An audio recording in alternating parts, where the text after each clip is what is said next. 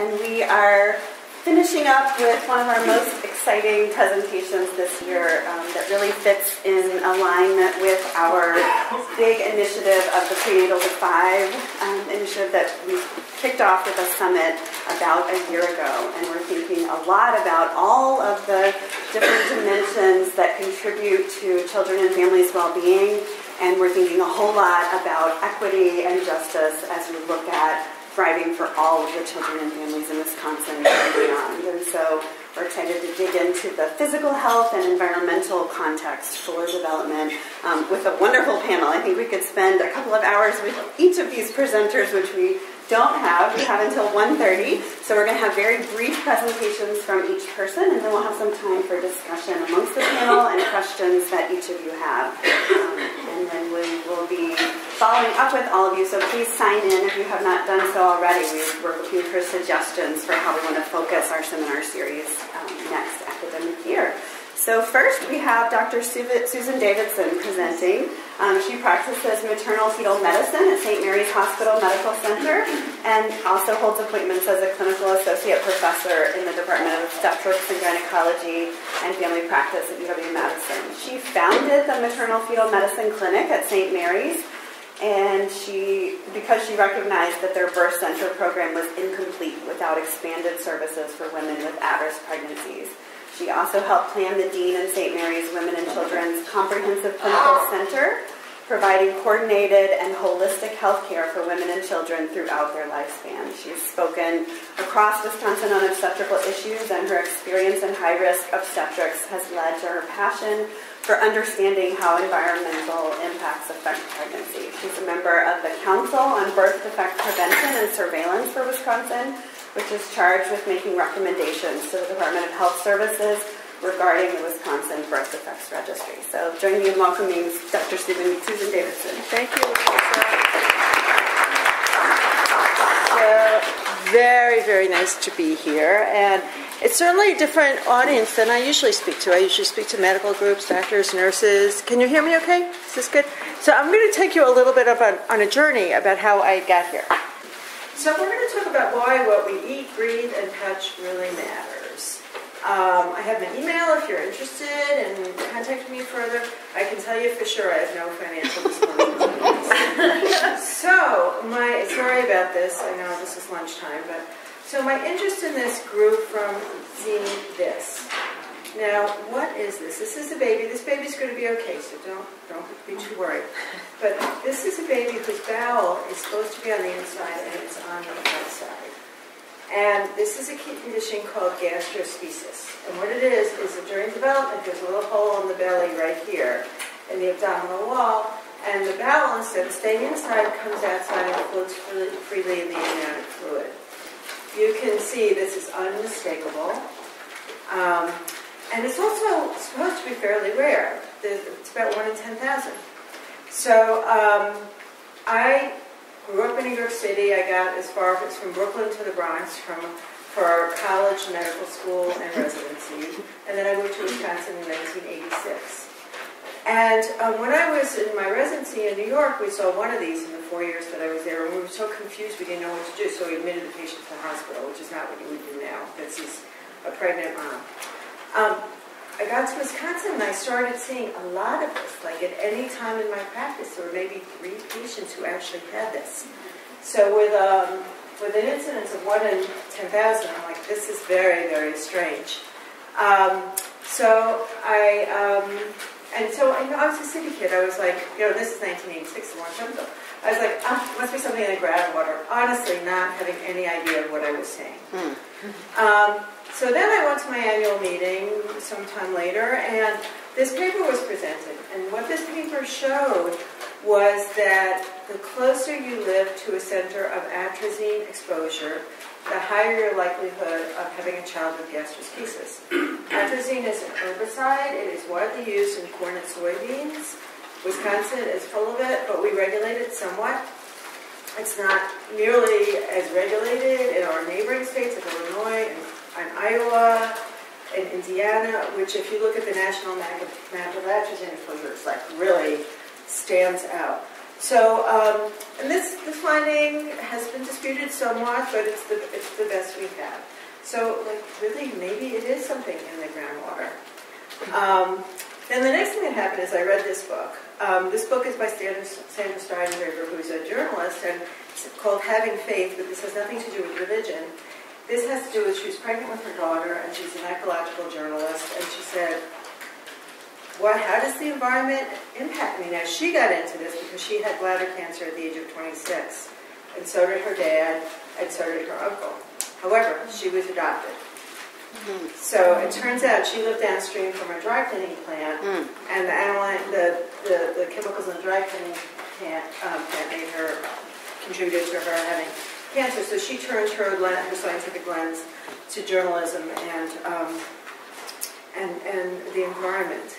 So I'm going to circle back to this in a minute, but let me just tell you that the reason, how I got into this whole thing is I started asking questions about, whoa, wow, I'm seeing a lot of birth defects, and they seem to be coming. I have a referral practice. I do ultrasound and genetics, and my referral practice is all of southern Wisconsin and then southwest Wisconsin. So over Platteville, Dodgeville, Richland Center, Cuba City, all the way down to the Galena border, sort of. So I was like, well, you know, it seems like I have a lot from this area. What do we know about this? So I started asking about the birth defects registry.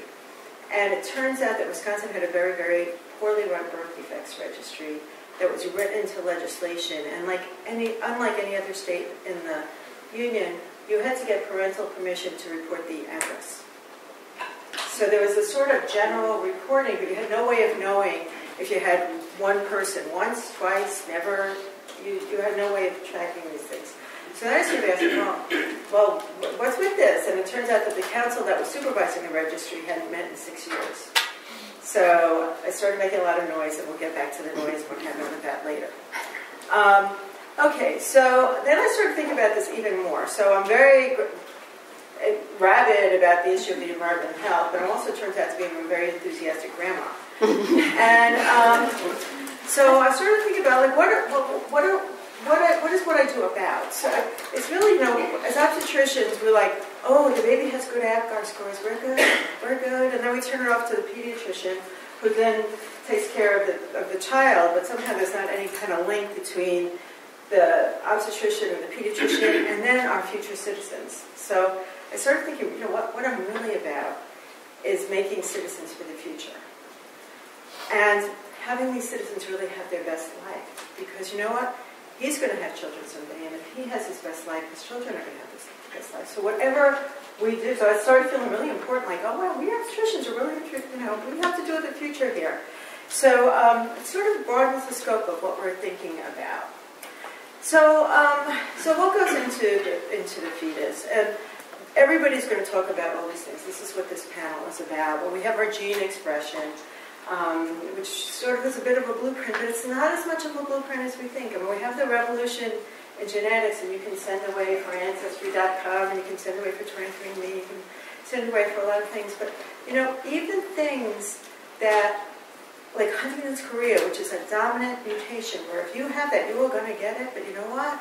Your environment and the rest of what happens to you influences when you're going to get it, how badly, what it's going to look like. So genes are not 100% deterministic, and then most things are very, very malleable by the environment. We clearly have our social environment that contributes, and I'm talking about fetal and child development. I'm not talking, you know, I'm talking very early.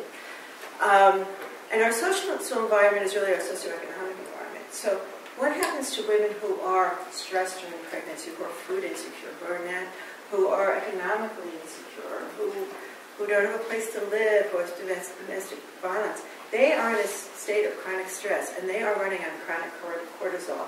And you know what? Their fetuses are running on chronic cortisol, and their children are. And your brain development is happening then. So if your brain development is happening at a time when their baby gets stress hormones, you're going to be very, very different than somebody who's been able to go to Lamaze classes and, you know, worry about whether they're eating enough salad. It's going to be a very different experience. And everything, these arrows go up and down, so everything modulates everything else. So your genes are going to be influenced by that social environment. Then how's your diet and your nutrition? Do you have enough micronutrients? Do you have enough macronutrients? How's your folic acid? How's your DHA? And finally, what are we exposed to? What do we live in? all the environmental exposures that we have. So, and then this is basically the same thing, but it says like our DNA and our gene expression is actually modulated by all these things. And these things last for life. These changes, epigenetic changes, and they even last the next generation. So this is really a lifespan issue. So, all right, so then while I was waiting for this Council on Birth Defects to reconvene, I got obsessed with like other things having to do with the environment and health. So what I learned is that our chemical production in the U.S. has increased almost 25-fold since 1945, since World War II. So we are bathed in chemicals. There are roughly 82,000 chemicals or something that we're exposed to. And there are about 30,000 pounds of chemicals made per person per year in the United States. So this is a very, very big number. And what do we know about them? Not much. So let me tell you the end of the story, which is if you think anybody's watching the story, they are not. So we know very, very little about acute toxicities, environmental fate, ecotoxicity, mutatoxicity, meaning the ability to change our DNA, reproductive toxicity. Very, very few of these chemicals do we have a complete set of data. But some of the things we know are what are we exposed to? So this is the NHANES data, National Health and Nutrition Examination Survey. It's run by the feds, and you probably hear about it from other sources on this panel here. And what it does is it looks at our habits and our health, and it surveys people. So this is a survey of pregnant women and what they find in their blood. Okay, so 100% of pregnant women have phthalates in their blood. These are plasticizers. These are in water bottles and makeup, and they're very volatile. So all the fragrances. So if you walk into Bath and Body Works, you're having like a bath of phthalates. They give smell. They give artificial fragrance to them. They also are endocrine disruptors. They're estrogenizers. They're make us. This literature they make us fat. They men's body counts have gone from an average of 300,000 to something like 120 million, 300 million to 120 million over the last 40 years, and it's felt that phthalates are responsible for this. So these are major things. Okay. These are found in 100% of the blood of pregnant women. Next one up is polycystic hydrocarbons. These are the products of burning organic matter and coal. These are carcinogens. These have a low birth weight. 100% of pregnant women have this. Next is PDBE. Guess what that is? Flame retardants.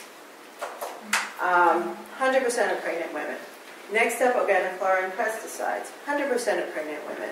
Next up, heavy metals, arsenic, things like that, lead. 100% of pregnant women. And the only one that's not in 100% that's in most women, but not all, is cocaine, which is a byproduct of smoking or secondhand smoke. So that's what's in the pregnant women. We used to think that the placenta was a protective environment, but it is not. So they tested babies, newborns, for chemicals. Tested for 413 chemicals. 200 were detected in the average baby. These are carcinogens, developmental toxins, neurodevelopmental toxins, etc. So in 2010, the President's Council on Cancer had a statement in their report, our babies are born pre-polluted. Okay, and the routes of exposure are many. I talked about in utero. Now we know that the uterus does not protect us. Anyone? The placenta does not protect us. Has anyone heard of DES? So DES was an estrogen we used to give to women. We thought, oh, it's just a different kind of estrogen that's going to prevent miscarriages. Well, guess what? Their daughters later on had weird cancers. They had miscarriages. The men had fertility issues way later on. There was a drug called thalidomide that also looked very benign. And it turns out, and we gave it as a tranquilizer. It turns out that babies who were supposed to thalidomide were missing arms and things like that did nothing to the mothers. And I'm just going to tell you a quick off-road story. we didn't have a big problem with this in the United States because a scientist named Frances Kennedy and the FDA said this doesn't really look good and let's not let it in. And this person got a lot of backlash, but she was the first woman scientist in the FDA, and she only got hired because they didn't realize that Frances was a woman. And when she showed up at the FDA, they were like, but they had to keep her. So Frances Kennedy is one of my heroes. So there are heroines. So there are critical periods of life, of developmental life. Now these critical periods are when there is active cell division.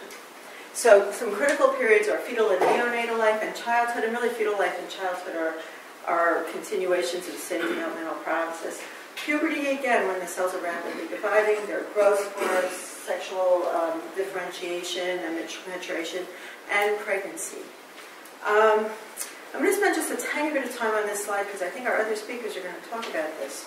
But this is the distribution of IQ scores. We know that it's normally distributed with a mean of 100.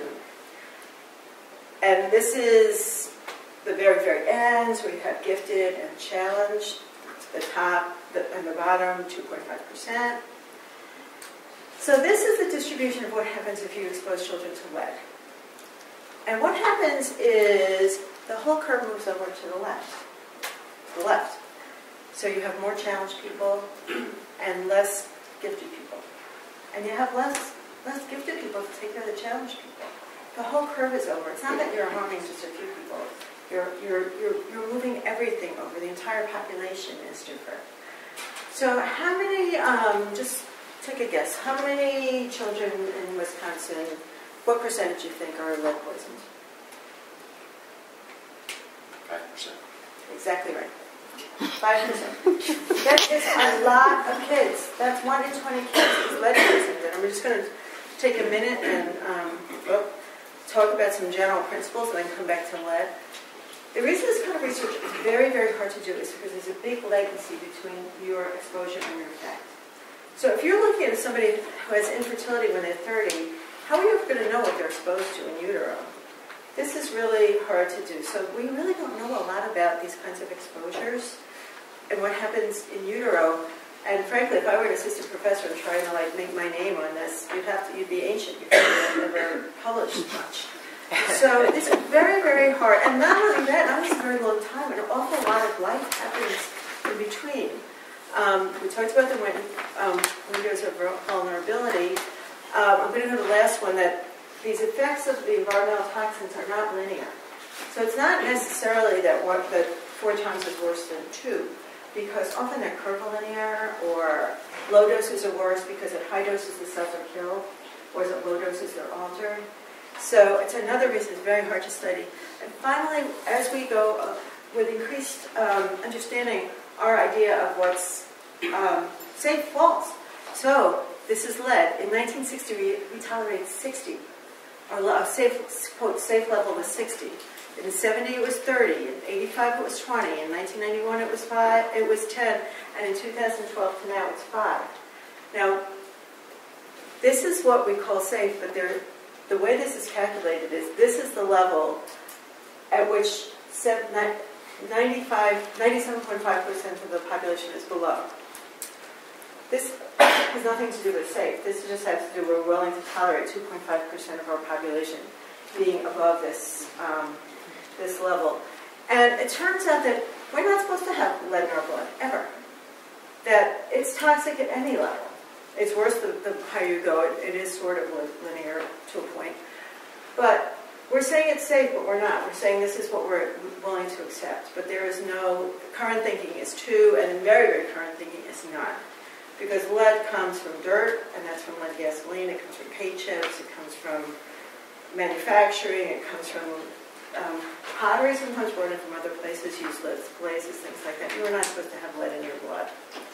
Okay, so I'm going to skip over to just some regulatory things. So who's watching the shop? So on the left is how drugs come into the market. You develop a drug, it goes through animal testing, human testing, phase 1, 2, and 3 clinical trials, enters the marketplace, it's watched, and there's hotlines that you call if your patient has a problem, and then there's post-marketing surveillance. On the right is what was controlled by TSCA. Toxic Substances Control Act, 1974. You bring a chemical into the market, it goes into your schools, your workplace, your life, and then it's only evaluated if somebody makes a complaint. Very, very different. So, in 2016, an addition to TSCA was signed, the Frank R. Lautenberg Chemical Safety Act for the 21st century. This is a bipartisan bill, and it was very mixed in the environmental community. Some people said, this is good, it's going to move us ahead at least a little bit, and others said, it's going to lock us in and not be a good thing. And I'm just going to call out a few things about this bill. Basically, 25 chemicals get studied over a very, very long period of time, and then, legislation would be introduced to limit them. So it's a very, very long, slow process.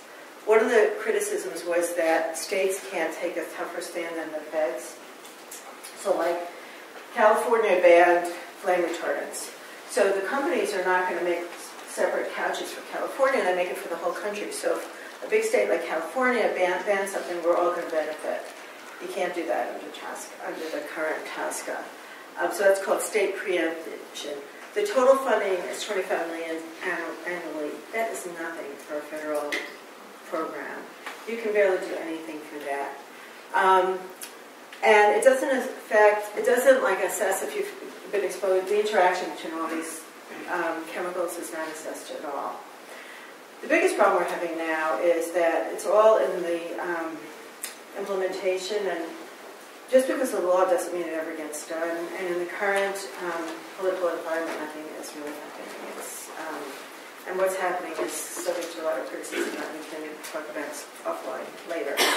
So I'm just going to say, you can put, I put in health professional, this is what I am, activist, concerned citizen, whatever. What are we going to do? So Albert Einstein, who we always go back to, says those who have the privilege to know have the duty to act. And there's something called the precautionary principle. And what that says is, if you think there might be a problem and it has to do with humans, don't wait for like P is less than 0.05. What level of risk are you really willing to take with your children and yourself? And it may be that if they're just sort of, this is suspicious, maybe you just hold off. Be cautious. And this is what they adopted in the European Union. So somehow they managed to farm without the gallons of pesticides, and they feed their population. There are many chemicals that are made in Switzerland that are not marketed in the EU at all, and that are marketed to us and developing countries and things like that. So, I think just sort of this other way of looking at it is very important. We can educate ourselves to engage in health-promoting behaviors. And this is just like a little example. They took kids and they put them on organic. They figured out what they like to eat, and they bought the same peanut butter and the same fruits, and organic and not organic, and they looked at pesticides in their urine, and even that brief intervention affected the kids. I don't know if any of you have heard of the Dirty Dozen and the Clean 15. You can get this easily online. And there's a lot of economic challenges to eating well, and so you do have to prioritize. And frankly, what I tell my patients is the biggest thing I tell them is do not eat fast food. And a paper just came out recently on phthalates, and if you eat in restaurants, you have much more phthalate exposure because of the way the food is packaged. It's all this plastic around every hamburger and things like that. So the first intervention is don't eat fast food, cook at home with ingredients that look like ingredients. So like a potato and a chicken and things like that. And then you can refine by that, but that is your biggest intervention. There's a lot of practical advice. Did they get handouts? Did they get handouts from this? I think we can see. Okay, I have a lot of different kinds of very practical advice. But ultimately, and let me just say, the University of California in San Francisco has a wonderful program on reproductive health and the environment, and a great website, so you can go there for further information. They put out this handout that we give to our patients. I just put this in because this is the VA Children's Center. So who thinks this little fence is keeping the pesticides out of the Children's Center? It's just sort of the ironies of life, because we're tobacco-free, pesticides everywhere. And then finally, we can't put everything on the individual. You can't say it's your fault because you're full of chemicals. It is not. This is a societal responsibility. We really have to hold our industries and our government accountable. So my conclusion, after being a doctor for a lot of years, is that it's really important to become a policy wonk. So a group of us got together where we chipped away at this birth defects thing, and we got together with the March of Dimes. And in October of 2017, we got the registry changed. So in 5 years, some graduate student is going to have a great project when we have more information. And it was just really the effort of just hanging in there and making a lot of noise. That's the registry. A colleague of mine was very active on the Leading in Mud Act, and that had to do with cities giving grants to individual houses to replace their lead lines. Wisconsin Manufacturers and Commerce was against it.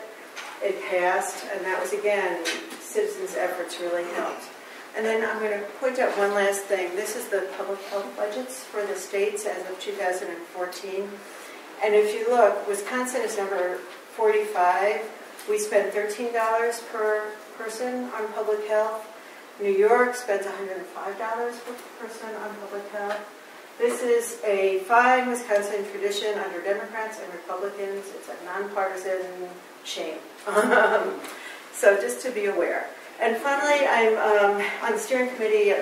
Sorry, commercial break. I'm on the steering committee of a group called the Wisconsin Environmental Health Network, which is a little group that sits around a kitchen table. We put on conferences, we lobby, we teach. And so if anybody's interested in that, get in touch with me.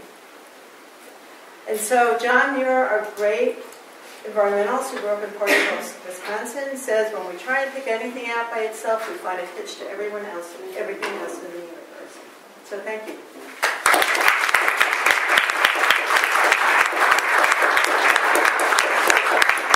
Thank you so much, Dr. Davidson. Next up, we have our own Janean Dilworth-Bart, who's an associate professor here in the School of Human Ecology, where she's the chair of the Department of Human Development and Family Studies.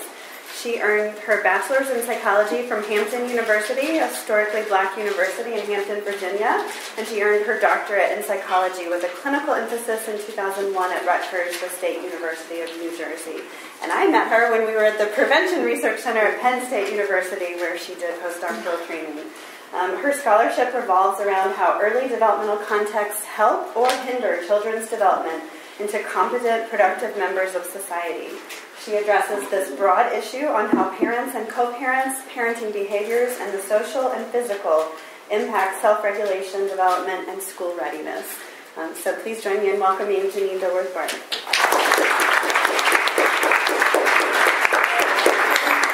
So I'm going to try not to use my notes.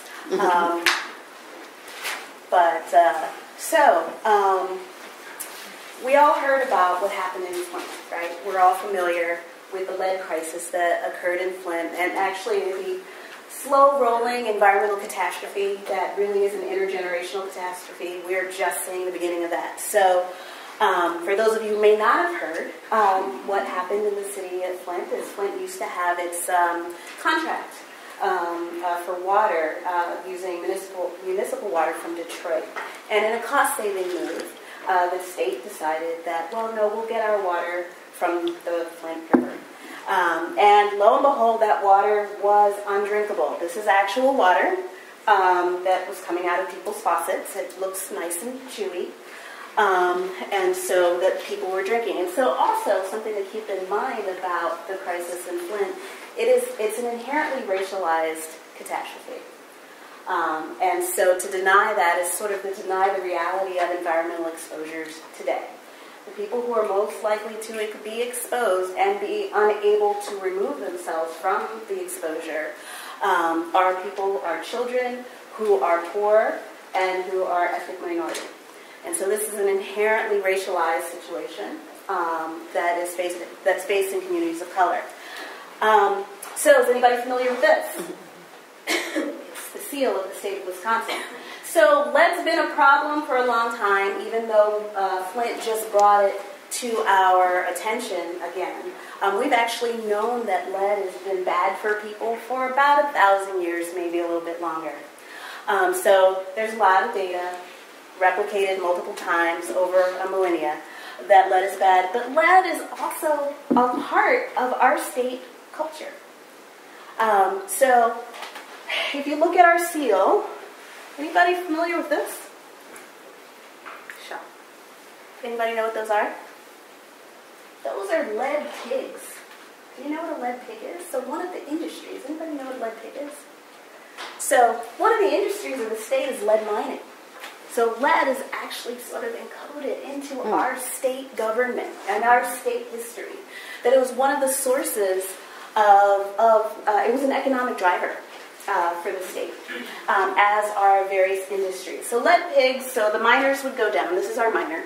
The miners would go down in the mines and they would bring up lead in these things that they called pigs, maybe melt them down a little bit. And then the miners would go home all dusty and covered in lead, and they would be exposed, their children would be exposed. So lead has been an issue in Wisconsin since there was a state of Wisconsin. So it's a legacy pollutant. And so as we learned from Dr. Davidson's presentation, there is no safe blood lead level. That 5 micrograms per deciliter is new as of 2012. It is according to the NHANES data. And then there's also an issue of the sensitivity of our measurements. And so some of that could be, well, can we really measure reliably below 5?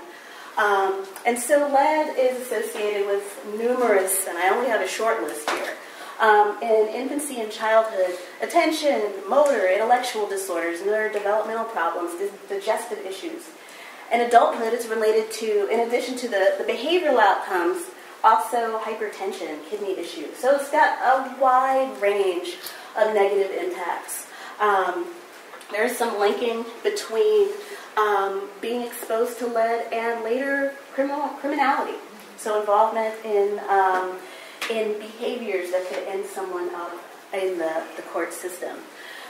One thing, again, to remember about this legacy pollutant is that the people who are most likely to be exposed are poor and ethnic minority. So poor and black or brown. The other thing that we are known for in Wisconsin is our ability to incarcerate people of color. I do believe we're number one in our ability to incarcerate people of color. And so our rate is 2 times the national average. And so even though African Americans make a little under 7% of the Wisconsin state population, African American to non-Hispanic white incarceration is almost 11 to 1. And so we have these two, really a perfect storm of things going on. And one of the things about our incarceration rates and court involvement rates in Wisconsin is that it's very clear from numerous studies that there are racial biases in how people are charged, who ends up in the court system, who ends up arrested, who ends up incarcerated, and for how long. So it is a reality that an African American can walk into a coffee shop and leave the coffee shop in handcuffs. And that happens more often than makes the news. So here we have these two things happening. We have kids of color who are, and I'm speaking specifically of African Americans, but really it's people of color generally, and I don't want to leave out large swaths of our community who are also experiencing these impacts. So we have people of color who are more likely to be exposed to environmental pollutants like lead, and people of color who are more likely to end up in the court system for whatever reason. And I thought about these two things, and also our knowledge about how lead is related to sort of creating a cascade of events that can have someone end up being in the court system. It led me to this question. So, do lead and race, ethnicity interact? Does one modify the impact of the other? And so, I have the following research question. These data are hot off the presses. This has been a project that's been literally maybe 3 or 4 years in the making, and so I'm really happy to be able to talk about this. So the analysis that I'm working on right now is for felony, misdemeanor, and criminal traffic cases. Today, just in the sake of time, I'm going to stay with felony, although the criminal traffic and misdemeanor cases are fascinating because the directions are slightly different. So how do you do this? So is everybody familiar with the Stellar database? It's the systematic tracking of elevated lead levels. Elevated lead levels And remediation. and remediation. Thank you. I forget all the time, and I exist in sort of an alphabet soup. And CCAP, or WCCA, which is the Wisconsin Circuit Court Access Data, which we know as CCAP. That's when people kind of stalk each other online to see who's got a court record or who's got a court case. It's officially called the WCCA, but most of us vernacularly know it as CCAP. Stellar is protected health data maintained by the Public Health Department, and CCAP is publicly available data. And so what we were able to do was to combine CCAP data and Stellar data. And that was an extraordinarily long process that I'll talk about a different day. And through joining the databases, one thing we did was to make sure to have only cases where they had all venous lead levels as opposed to capillary. Just to get a little bit inside baseball on that, is that the capillary test, it's like this finger stick, they're okay for screening, but they're somewhat unreliable. And so the best test is the venous test. So I'm going to give you a little bit of an idea of the sample. So I examined these data in 2 groups, persons of color, people of color, and then non-Hispanic whites. Just at this initial stage of the analysis. I do want to point out that really my people of color group is 64% African American. So there is a uniqueness to the story of being black in Wisconsin. So we match these data, so keeping in mind that means that first we had Stellar data, and then we were able to connect CCAP data to the Stellar data. So we don't have data for people who aren't in both of those samples. So it's mostly, so people of color, the sample is 71% people of color, 27.5% non-Hispanic white. That's telling in and of itself, again, keeping in mind that what this data set looks like. And so we have our cutoff of 5 micrograms per deciliter, so this is as being unexposed, which is just sort of our clinical level now that people are using, or greater than 5. And I can go into these in detail a little later. So, to whiz through this really quickly, ran logistic regressions and to examine the odds ratios. And sorry, this came up a little funny.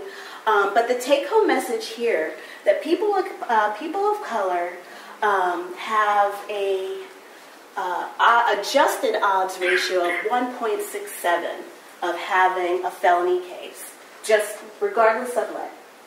If you have an elevated lead level, I have a pointer here, I forgot about that. If you have an elevated lead level, then you have an adjusted odds ratio of 1.41 of having a felony case in the Stellar CCAP data. So one part that I skipped over is that the lead data were collected. These data are from 1996 to 1998. And then we collected the data again, the CCAP data, or the WCCA data, when they were over the age of 18. So this is early childhood and then involvement in the adult court system. So we looked at this in terms of effect modification. And so using as our reference group non-Hispanic whites who don't have an elevated lead level. If you are a person of color in the state of Wisconsin who had an elevated blood lead level, your adjusted odds ratio is 2.23 for having a felony in the CCAP as an adult in the CCAP database. If you are a person of color without an elevated blood level, your odds ratio is still high compared to the reference group, but not nearly as high. And then if you are non-Hispanic white with an elevated blood lead level, as a child, there is no impact on the presence or absence of a felony case in CCAP.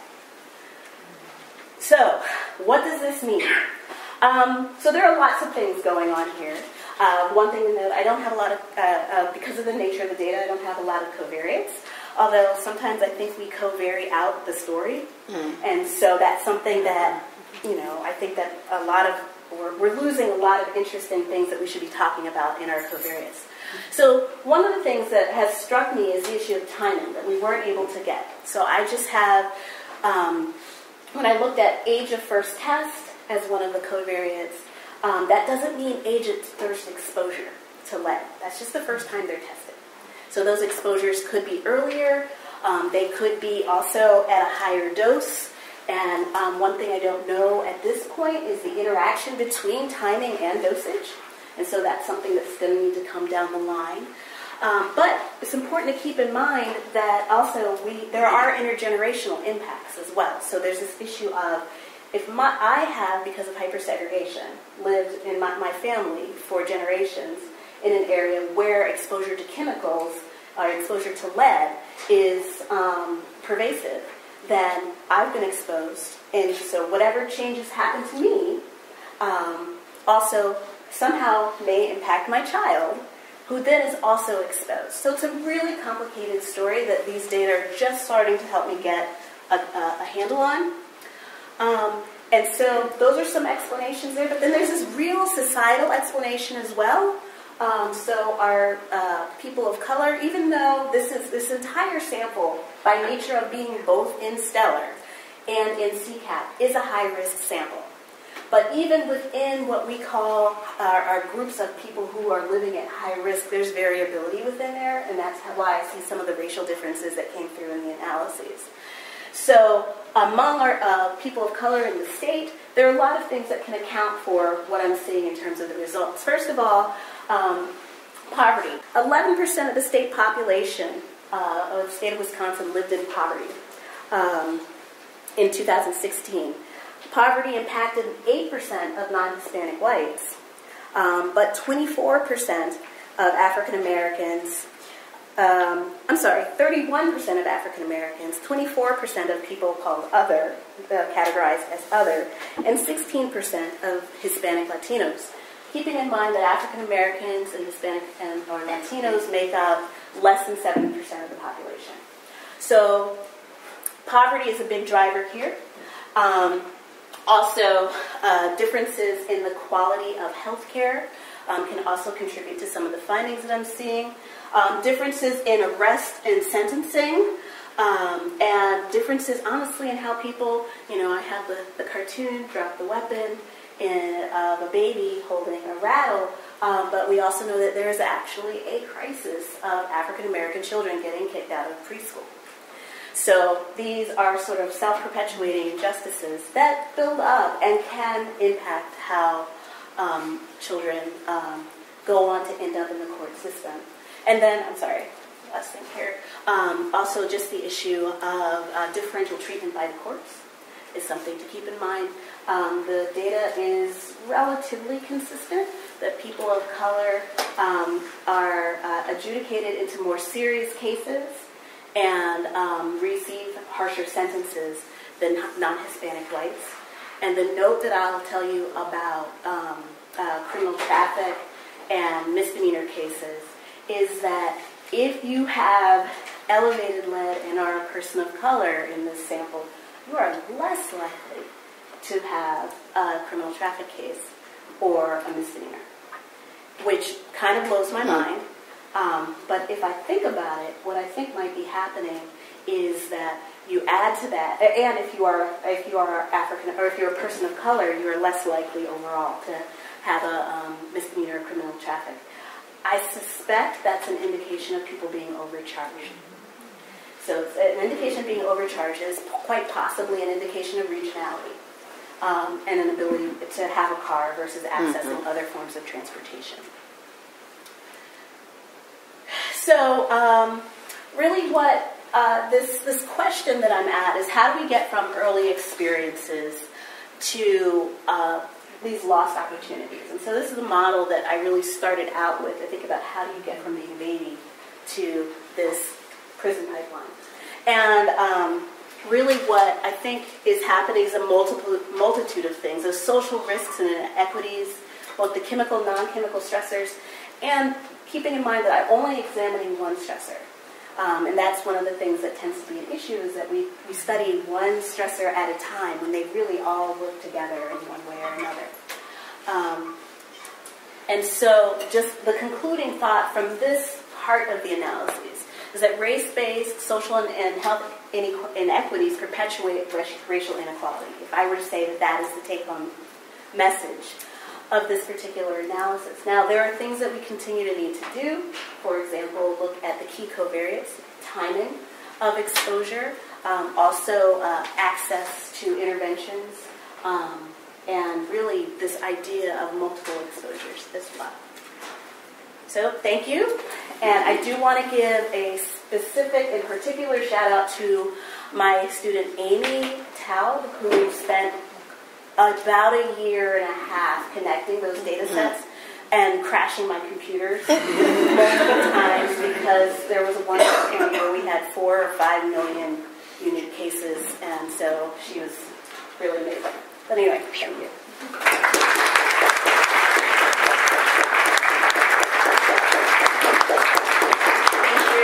And I recommend that you check out Dr.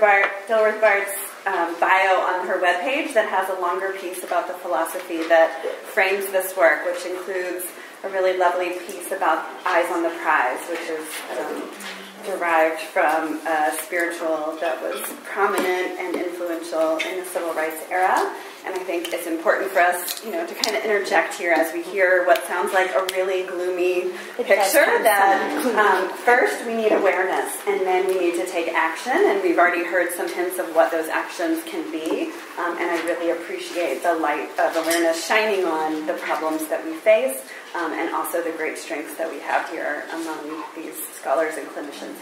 So Kristen Malecki is an assistant professor in the Department of Population Health Sciences here at UW-Madison. She has a doctorate in environmental epidemiology and health policy and a master's of public health from Johns Hopkins University Bloomberg School of Public Health. She serves as the co-director for the Survey of the Health of Wisconsin, overseeing survey implementation efforts and ancillary study development, and she's been a leader in the development and evaluation of indicators for environmental health risk assessment and policy. Before coming to the UW, she served as the lead epidemiologist for the State Environmental Public Health Tracking Program, and her current research is focused on developing models to examine combined chemical, physical, and social stressors and their influence on adult chronic disease, childhood development, and obesity. Thanks. Great, thank you. Thanks, it really is an honor for me to be here, and I'm going to skip through a lot of what I have today. So I just was going to go back a little bit big picture and talk about environmental justice and health equity, but I don't know that I have to do much, because I think Janean did a fantastic job on that. So, and then I'm going to talk a little bit about cumulative risk, and then think a little bit about moving forward. So what are environmental health equity? So we're here to talk about discussion. We'll focus a little bit on environmental justice. And here, this is a quote by Dr. Robert Bouillard, who's done a lot within informing environmental justice work and policy at the US EPA. And he said, whether by conscious design or institutional neglect, communities of color in urban ghettos and rural poverty pockets or on economically impoverished Native American reservations face some of the worst environmental devastation in the nation. And so we've seen 2 examples of that. So there's gastroschisis in our rural communities, and then we have lead in our cities. And this is grounded in the history of how our nation started as the chemical boom happened. We had communities that were placed right next to large toxic waste sites. So this is Love Canal. I'll go through that a little bit. We know that amongst the most affected by environmental factors across the world, this is data from the World Health Organization, children under 5 are the most affected. And these data, I'm showing these data. This is a map over here. This is New York City, for those of you who are not from there. And I got interested in this whole topic because I went to school at NYU and I was thinking about doing a project. And what I saw is I started to look at rates of disease in the population. And over here are the asthma hospitalization rates per 1,000 children in 2010. And I was working with a community-based group up here in the South Bronx. The rates of asthma in this community are 8 to 10 times the national average. And what this map is, which is almost exactly parallel, is the percent of residents who rated conditions of residential structures fair or poor. So what we see is we see the strong correlation between neighborhoods, characteristics, and the places that we live, and adverse health outcomes. And we also know from the world of psychology, and so we've got 2 psychologists here on the panel, that the number of risks that children face if you're in middle income is much fewer. So sometimes if we're middle income, high income, we have 1 or 2 risks that are happening in our lives. But those dramatically decline. But children in poverty tend to have much higher rates of risk compared to others. And these risks have to do with family turmoil, community violence, early childhood separation. None of this really says air pollution or lead. So, but we do know that from those studies is your risk of dying, if you have 4 or more of these risks, you have your survival, your overall survival is much lower with 4 or more risks than if you're higher. And this is for cardiovascular risk, but we could talk about lots of other factors. And then I went on to graduate school, so that was when I was an undergrad, right? And I'm like, oh, these are big problems, we're going to go solve them, right? And I got to grad school, and this is what people started telling me. There's things in the chemical environment, and they're going to impact health. I'm like, okay, that's good. But it's really much more complicated than that, right? We know that it's not just this linear thing that's happening, and we saw many examples of this. And so what we do when we regulate risk is we regulate at this average population response. So one of the problems is we're never taking into account these susceptible subgroups. So children are one of those susceptible subgroups. And what happens is that if you regulate at the mean, you set standards here to protect the average population. So if we say we want an IQ loss no greater than 2 amongst the population, these are made-up data, but this is related to lead and air pollution, for example. And I'm going to go fast because I think Sheri's got more interesting things to say. But so if we regulate here at the average, right? What happens if we have a more sensitive group? That group is unprotected by those regulations. So it's just another iteration on the theme. And we saw this. We know kids are more vulnerable, and we know that because they're developing rapidly. And we know that people are exposed to chemicals every day, everywhere, everyone, so that we know that, and then we know that there are people who are trying to change what we're doing. So this is called Science and Decisions, Advancing Risk Assessment. So while we may be going, we're not heading there now, we were making progress towards thinking about environmental health and policies towards improving environmental health in this cumulative risk paradigm. And we know that in environmental health, this is by Devin Payne-Sturgis, who's now, I think, at the University of Maryland. But when she did this, she was at the US EPA, and what she was really pointing out is that we have both community-level vulnerability and individual vulnerability. And again, we saw most of that, and that has to do with stressors. So this is what the world really looks like, right? So that old framework wasn't right. This is what it really looked like. But how do we have the data to show the world that this really is happening, right? It's complicated. So those of you who are academics, a linear line is what we really want, but the reality is a little bit messier. So I got really excited about the Survey of the Health of Wisconsin project, and I'm happy to talk to anybody about that a little bit more. We get a representative sample of state residents throughout the state. We started in 2008, and we've been traveling all over the state and collecting data.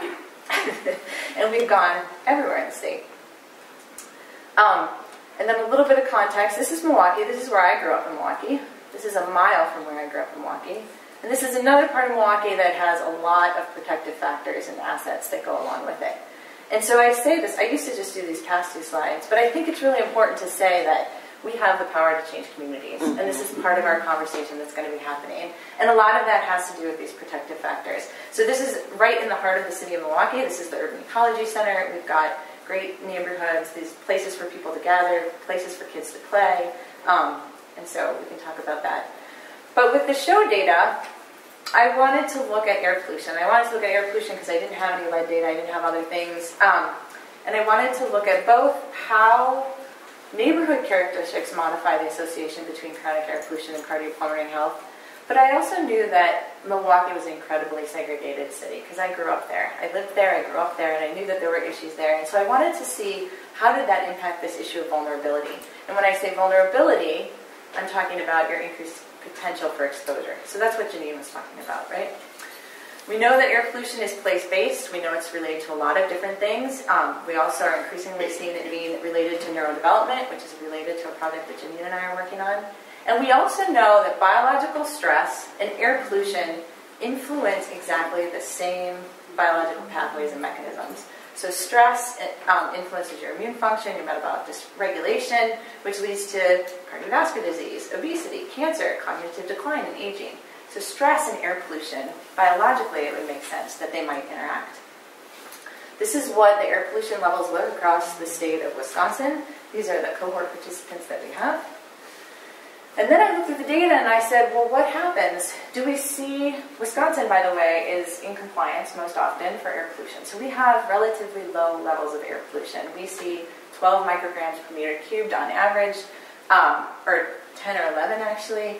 China sees levels in the 75 on a daily basis. So we're really low. We're doing well with air pollution. And yet, we see that the general population, there's a slight reduction in lung function. This is no effect. For people who live in communities where they perceive it to be well maintained, again, you see very little effect. But if you live in a neighborhood where you perceive it to be not well maintained, you have a strong negative association with air pollution. So this is looking at fine particulate matter on measured lung function that we measure in show. So these are people breathing into a tube. And then we have this, also have this issue of extreme racial segregation. And so these are block groups where you can see upwards of 70, 80, 90%. This is also much on, many of these individuals also are lower income. And when I looked at the data, I also saw that amongst individuals who are people of color compared to, again, to this non-Hispanic white group, that amongst that, individuals who self-identify as black in our survey, 98% of them live in an area that's greater than 10 micrograms per meter cubed, which is the World Health Organization health-based standard for air pollution exposure. So the models that I have, that I just showed you, the previous model didn't adjust for race, because in my mind, adjusting for race was also adjusting for exposure. So I didn't do that, and it doesn't matter. But what you can see is that we have communities in Wisconsin that are much more vulnerable. They're much more likely to be exposed because of where they live. And then we can also see that similar to we can see much stronger adverse effects of air pollution on health when we stratify by self-identified race in the population.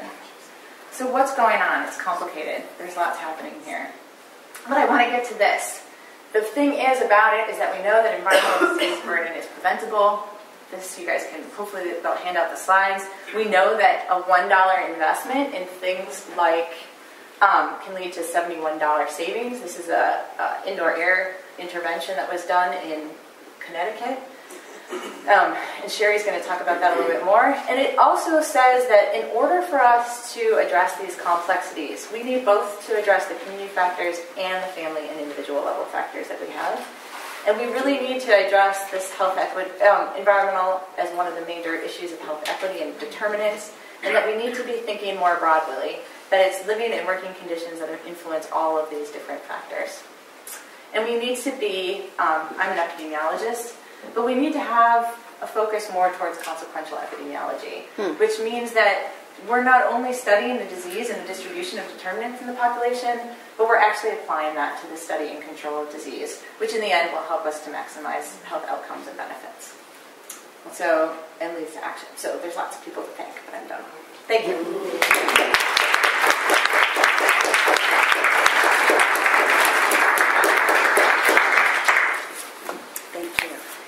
Now we have Dr. Sheri Johnson, who's dedicated her 25-plus year career to partnering with children, families, community organizations, and systems to advance health and well-being.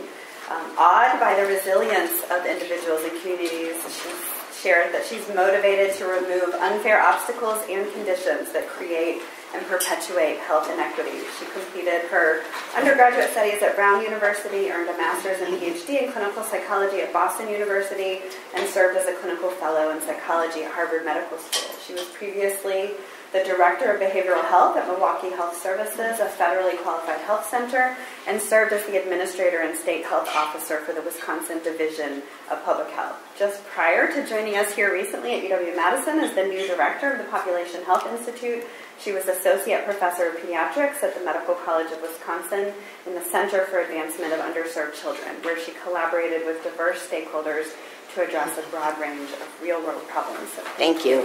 That was super long. So I am really happy to bring up the rear and maybe also bring some hope to what we can do to prevent exposures in our children and families. And I see my colleague and friend, Steve Ventura, and co-investigator on this work that I'm going to present. So I just want to recognize him and also say that those of you from Pop Health heard this when I did my job talk, but bear with me. So I am a pracademic, so I am really interested in taking the 1,000 years of research that Janine talked about around lead and doing something about it. So we are really focused with a range of partners on taking what we know about the dangers of exposure to lead and really doing primary prevention. So we've partnered with 16th Street Community Health Center, Walnut Way Conservation Corps, Soils Department here at UW Extension, the Milwaukee Health Department, and the Medical College of Wisconsin to actually try to remove lead from the environment and help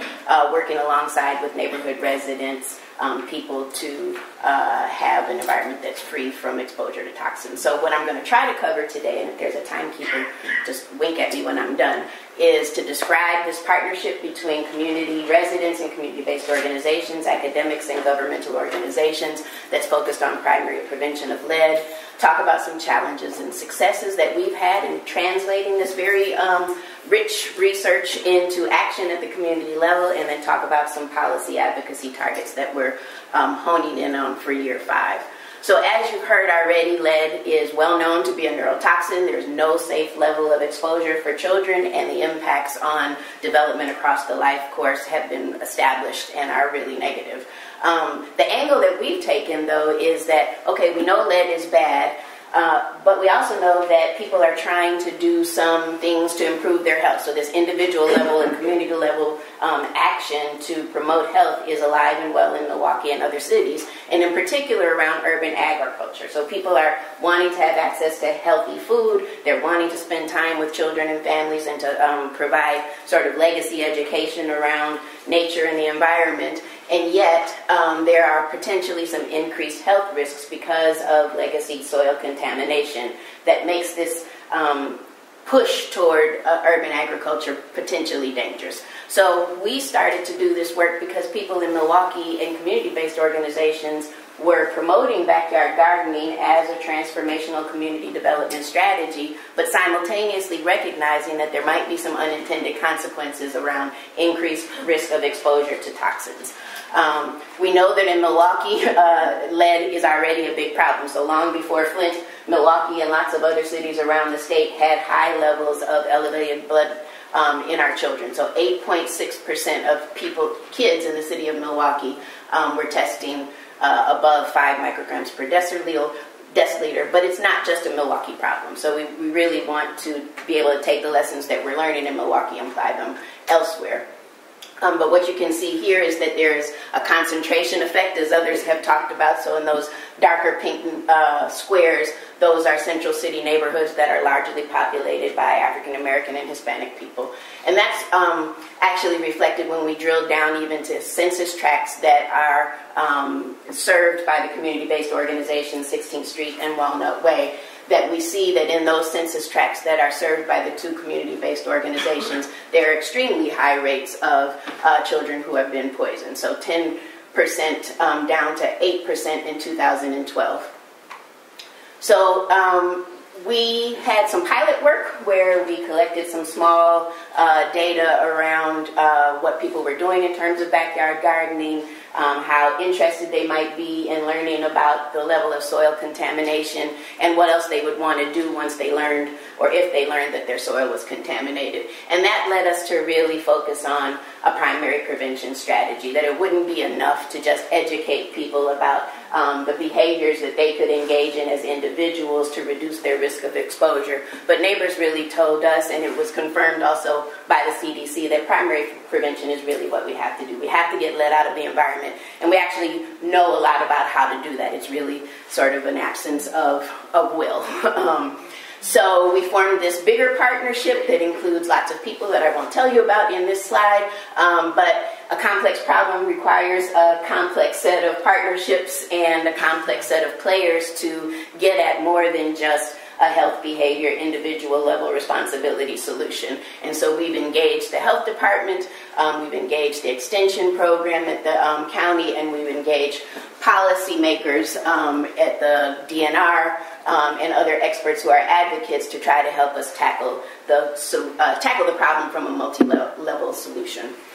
So our project is funded by the Healthier Wisconsin Partnership Program. I was a principal investigator until I came here, and now Dr. Beyer is. And we had 3 aims. So we did focus on an individual level and community level expansion of environmental health literacy around soil contamination and access to soil testing. We wanted to do that primary prevention, though, get soil to be in better condition so that people can continue to engage in backyard gardening and get the benefits of it, and then really start the thinking about what are the policy changes that are necessary if we're going to make sustainable, long-lasting change. I'm talking super fast, so tell me if I'm talking too fast. And our goals were to engage 425 participants in workshops around environmental health literacy, to engage between 70 and 95 households in these 2 geographically defined neighborhoods, to do soil testing and to actually do interventions on their landscape, and then to do the policy analysis.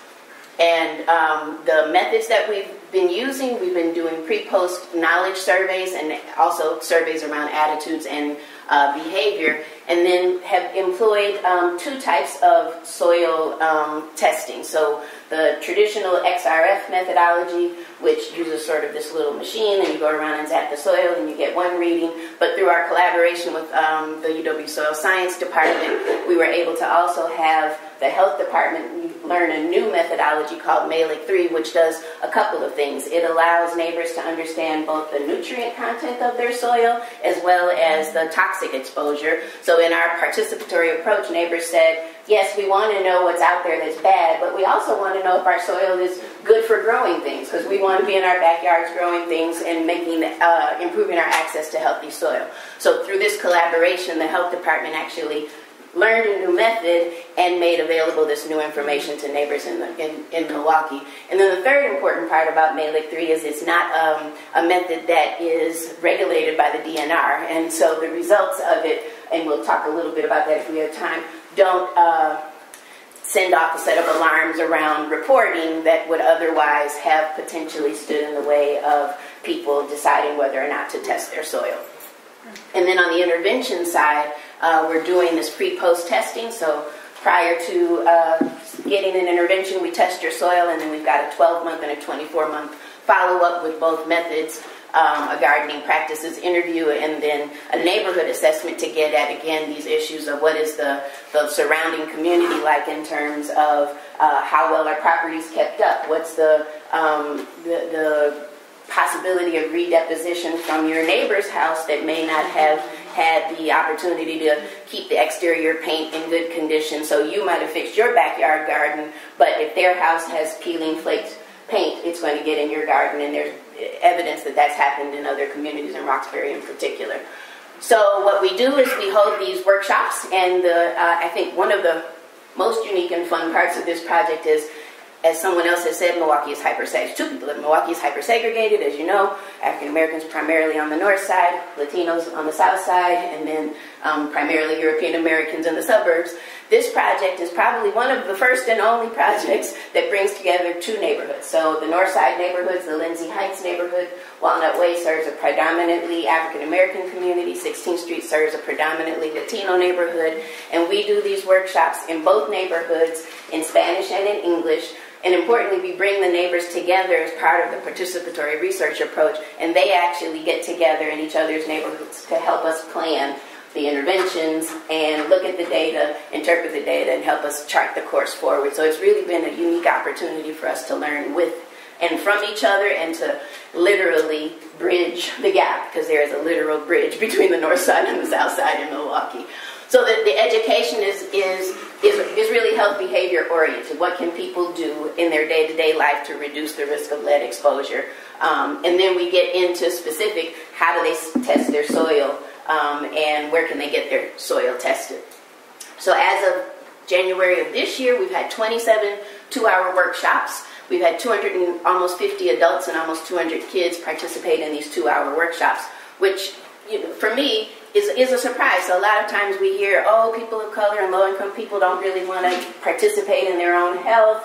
Nobody can get people to come.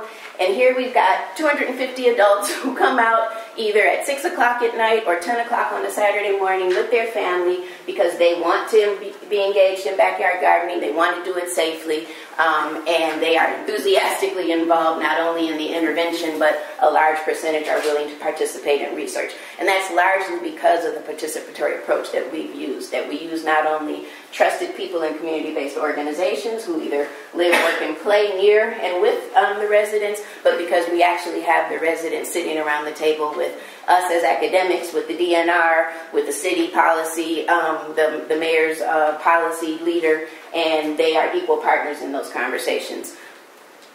So what are we finding? So this is all still on a roll right now. So we're about to start the next season of workshops, so the data is not all in.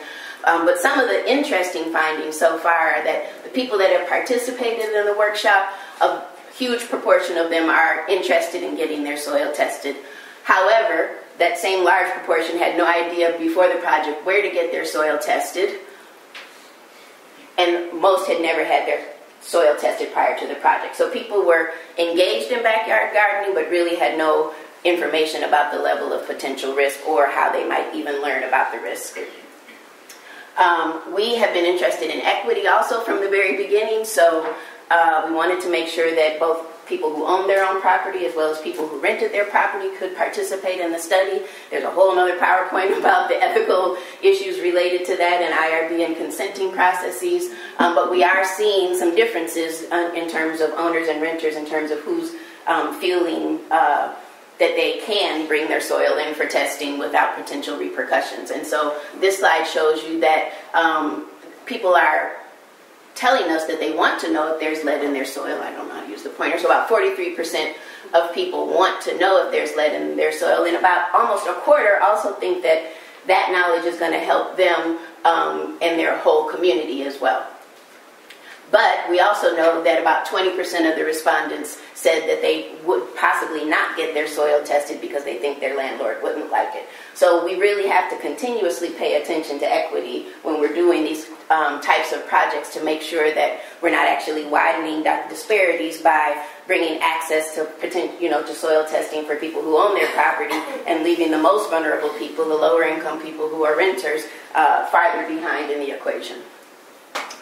So what are we finding so far in terms of soil? So the DNR has set a background level of 52 parts per million as the level at which people who test their soil need to report to the DNR. And so we've used that as our baseline for eligibility for an intervention.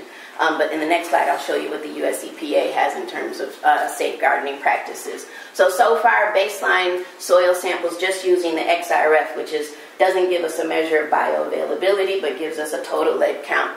We've got a minimum of 16 and a maximum of 2,539 parts per million of lead in backyard soil. That's pretty toxic. And about 87% of the samples that we've collected so far are above that DNR threshold. And the DNR has set these thresholds, so 0 to 400 parts per million they suggest is okay to garden in. 400 to 1,200 they recommend using precautions, and then anything above 1,200 do not garden there, cover it with grass. So if you go back to the previous slide, you can think about those people that are getting the very high readings and almost twice as high as what's considered safe. But what's interesting here is that pretty much a third of the results so far are showing us that precautions need to be used. So in addition to the environmental health literacy about what individual behaviors people can take, those are really the people where we want to help focus on primary prevention. So the interventions, I don't have a slide, include blue skies landscaping. So again, from a multi-level focus, we don't want to just come in and solve a problem for an individual or community. We want to build capacity. So Walnut Way operates something called Blue Skies Landscaping. So this is a for-profit entrepreneurial endeavor that Walnut Way started, and it employs men primarily, but women can do it too, from the community in a landscaping company. So they actually go out and do the interventions that are based on the level of soil contamination at each property. So it's a job creation and a job development strategy that we've incorporated into the project. So last, I'll just cover where we are in terms of policy. So what we learned in some of this data is that people want to know whether their soil is safe or not. They want to know whether they're going to be legally or financially responsible if their soil is contaminated. They want to know whether their home is going to lose value, because there are residential property transfer laws that if you have lead on your property, you're required to report it when you sell it. And they want to know where to go for help. This has led us, I'm going to skip, to, after lots of conversations with neighborhood residents and policymakers, to an advocacy agenda that's going to culminate in a summit this fall. And so far, this is where we're at. We want to create a soil testing friendly environment. So we want everybody in the city of Milwaukee to be able to test their soil if they want to at an affordable price, and to be able to understand what the results are. So that, that's a whole 10 years worth of work right there. But we have had some success. So the health department has now opened up soil testing capacity to everyone around the state, actually. So you can now grab a bag of soil, send it to the Milwaukee Health Department, and for $25 you can get both nutrient and lead content with an explanatory letter that we worked with the extension staff to make it visually understandable and hopefully at a level of literacy that most people can make use of. We want to make sure that then this cost-effective testing is publicly accessible, and so the next step is really a broader marketing campaign so that people know that this is available. We want people to have access to low-cost soil interventions. So through these interventions, and we're just now getting some of the data in around whether these interventions are working, and we're pleased to see that most of the properties that have had more than one intervention have had a reduction in the soil lead concentration from anywhere between 200 to 400 parts per million. But we have seen some interesting sort of nonlinear relationships between the initial baseline and 24-month test that we can talk about. So we're thinking now about what would it look like to have low-cost soil intervention and training that's publicly accessible, and funding that's available for this ongoing safeguarding education.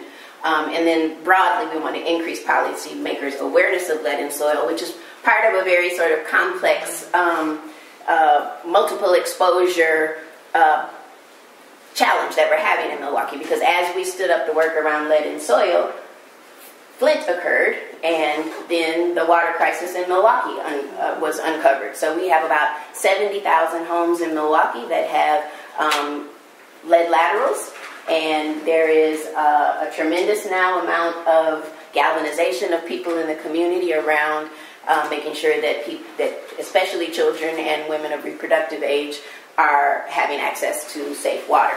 And so that's a plus in some ways, that there's increased attention, but it's also a challenge because people have difficulty understanding multiple exposure pathways, and there isn't a lot of exact science around which one is more important to focus on and why, and what are the cost savings involved. And simultaneously, we've got another context of policy that is headed in a different direction. So the US EPA is considering repealing, for example, the lead safe certified renovation contractor law that requires people that are doing home repairs to be trained to do it in a lead safe way.